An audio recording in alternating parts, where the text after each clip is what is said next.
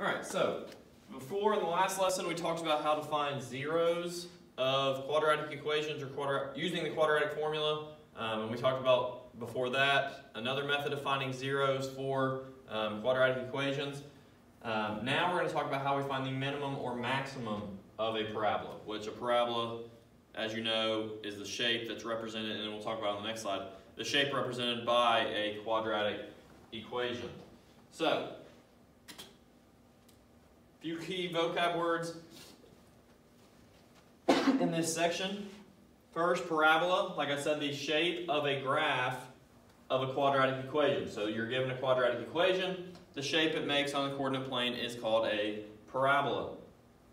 The minimum is when A is positive, the graph of the quadratic equation opens upward. The lowest point of the parabola is the minimum. And then just the opposite, when A is negative, the graph of a quadratic equation opens downward. And the highest point on the parabola is the maximum. So we're going to talk about how we're going to find the maximum and minimum points, because on the state test they'll ask you a lot about the zeros, where the parabola crosses the x-axis, and what its minimum or maximum is. And then lastly, the vertex is just the minimum or maximum point. So the actual point itself is called the vertex. So, just to review, what is the form for a quadratic equation or function? So we got to remember what the form of a quadratic equation is. Remember, it is ax squared plus bx plus c. And then if we're finishing it out, it equals 0. We said it equal to 0 because that's when we're trying to find the zeros of it, and because whenever it's set it equal to 0, we can find the zeros, meaning where it crosses the x-axis, as well as its minimum or maximum. So if you don't remember that, make sure you get that memorized. That is your quadratic equation or quadratic function.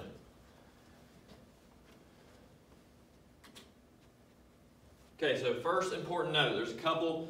First one is sometimes the equation y equals ax squared plus bx plus c will be written as f of x equals ax squared plus bx plus c.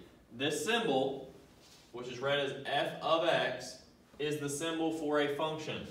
These equations are the same, so y and f of x are the same. So y and f of x, that's not really anything crazy, but I don't want students to get confused if they see f of x equals this. All this means is the function of x, which y and f of x can be interchanged. So those are the same thing. Don't let it throw you off if you see f of x.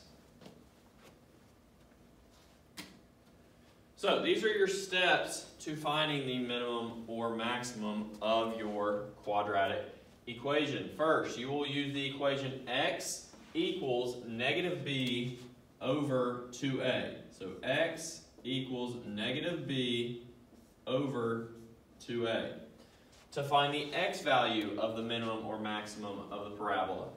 But we do not stop there, because then we have to find the y value, and to do that, you plug the x value back in to the equation that you got into this equation, y equals ax squared plus bx plus c, and then you simplify to figure out what your y would be. So those are the two steps you do to finding your minimum or maximum of your parabola. Second important note. Sometimes when they ask you what is the minimum or maximum value, they are only wanting to know the y value. The y value is the actual minimum or maximum value. The reason I point that out is because, like, you'll come up with the x, then you plug it in and get the y. Sometimes, like on the state test, for example, they don't want like an ordered pair with your x and y. They just want the y value, because the y value is the actual top point or bottom point that we're dealing with. So if they ask for minimum or maximum, they might just be referring to what that y value is instead of both points.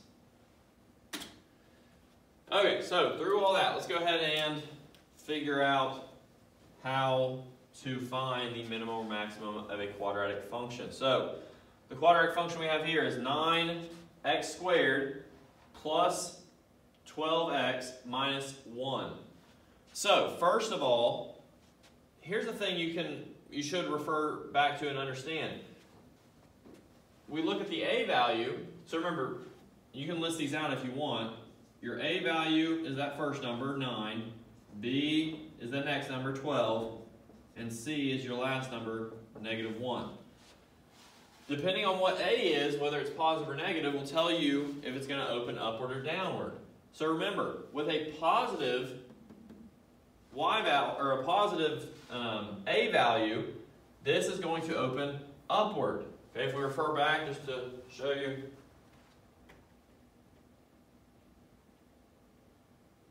Oops, sorry. Right here in the definitions it says when a is positive, for a minimum definition, the quadratic equation opens upward. So, if we go back to here, we see that the a value is positive, so it's going to open upward. Meaning, if it's opening upward, we're going to have a minimum value. So, we know that we're going to be finding the minimum in this quadratic function. Okay, so first we start by